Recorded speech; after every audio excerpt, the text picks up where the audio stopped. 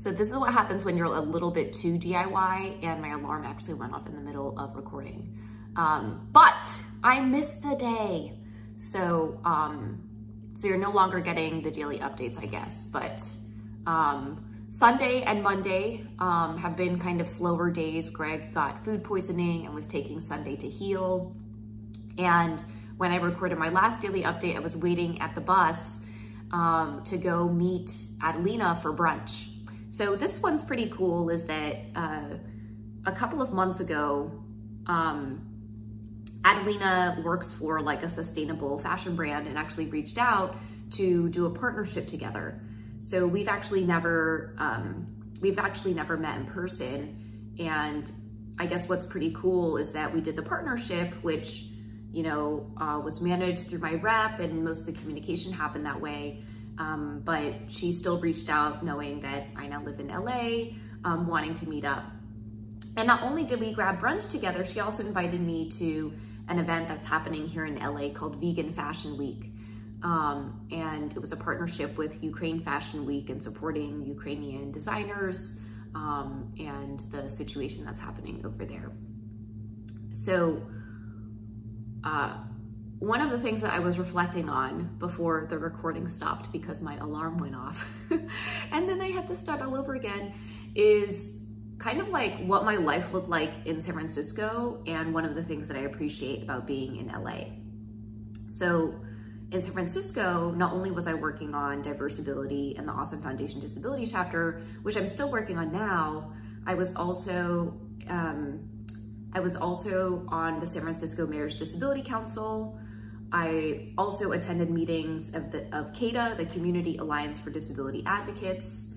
I was also on the steering committee for the San Francisco Tech, the San Francisco Tech Council, which brought together public and private stakeholders to bridge the digital divide for San Franciscan older adults and people with disabilities.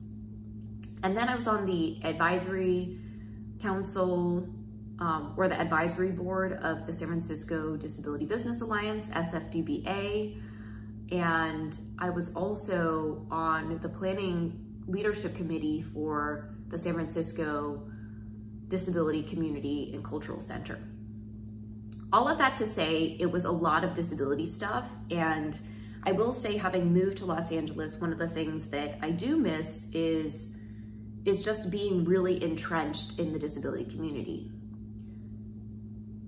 Though, I think what I appreciate about living here in Los Angeles now is that, like, I'm still working on Diversability and the Awesome Foundation Disability chapter, again, both of which are remote, but I feel like my life is more balanced now. Maybe, I don't know if that's the right word, but like last week, and I have my calendar open. I have my calendar open to like remind me what I did that day.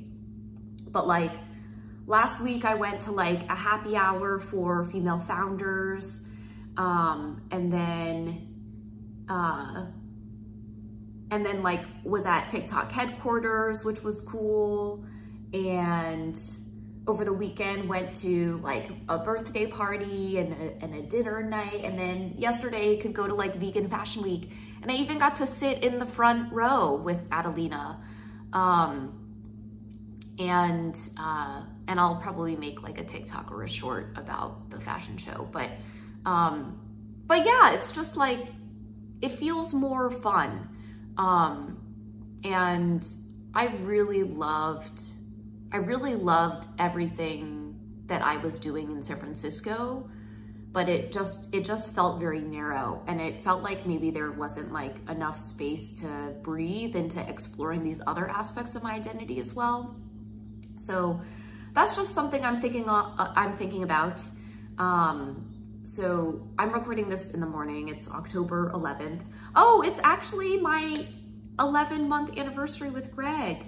And he ran out the door before I got out of bed. So this is kind of just like what life looks like with two entrepreneurs. But thank you to my calendar for reminding me.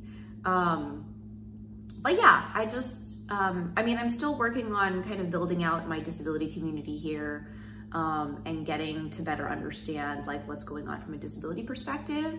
But I'm also making time and space for getting to go to, you know, TikTok headquarters and birthday parties and dinner parties and vegan fashion week, and getting to connect with people that I work with on partnerships. That's actually a pretty cool thing too. So that's all I got for you.